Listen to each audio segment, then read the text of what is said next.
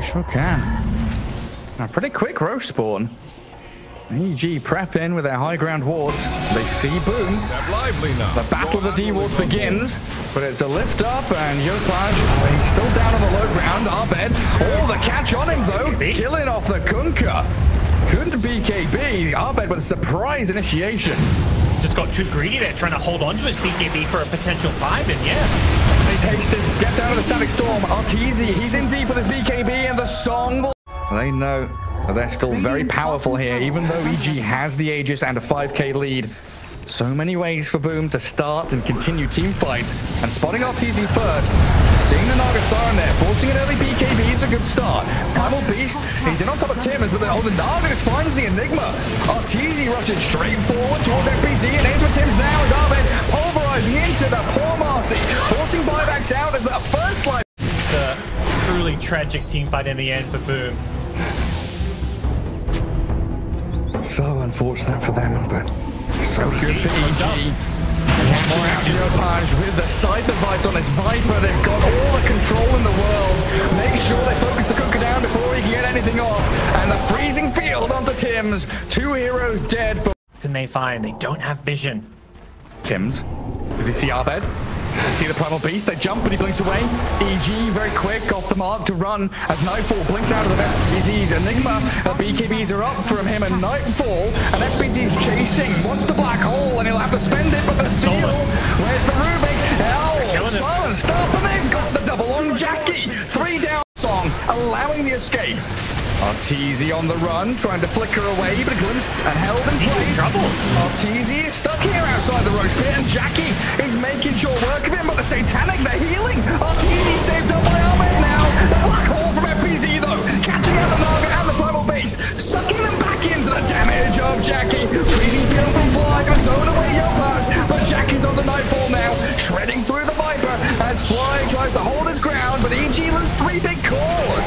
Only 2 supports remaining. And Boom, they've done it. They've cracked the back of this game. 4 heroes down and the 5th ones are coming. Quick, the final wants to fall. And no buybacks here for EG with an ultra for Jackie. Roshan belongs to them. Holy shit, they're doing it out. They're winning these late game fights against Naga, against the illusions all over the place. The Jackie Bristle, we talk about Bristle being this mid-game tempo carry. Jackie says, Aegis down. Bristleback still on the front lines under the break of the Nether Toxin, has to run away. They stick around here. FBZ smoke's being popped. So maybe want to play around another Ninja game, but here they go. Static Storm's in on the Naga. They caught out Arteezy and Jackie straight on top of him. The black hole fight on Rubick in the back, and they've got the Naga Siren dead. Oh, Boom, diving tier 4s. They've got the kill on the Maiden as well. 1 game and they're not getting it. Boom. It looks like they've sealed the deal here. They're going to get at least a 2nd lane of racks. EG still have a little bit of fight left in them, but it's not much. Yeah, there's no buyback on Naga. 50 seconds without her. Abed has respawned and they're trying to play forward here. The jump in from the Primal Beast, aiming for the Marci, but pops the cheese. Bristleback dies though. Yopaj trying his hardest to battle back into EG, but even a 3-man hold here is good enough for the NA squad. Yeah, with Bristleback similarly not having buyback there, they can't actually force the issue here. Abed charging forward, but has he been got more he can chew? Disposed back by the Marci, but he's on top of Yopaj, dragged around by the X mark. The Nether Toxin though causing so many issues here for Boom, breaking up the Kunkka, catching out the Marci. Stolen unleashed. The unleashed, stolen by the Rubick, trying to pummel into them. The Enigma has got to run. Such a good job at bouncing back numerous times in this game, and now bouncing all over the map, controlling both outposts. But Roshan right now belongs to EG, and Boom not in a position at all to pivot into the pit. So good for EG. They do not want to give up these late game items. Neither team willing to take that risk, and maybe in this mid lane, Jackie. Picking out Jackie.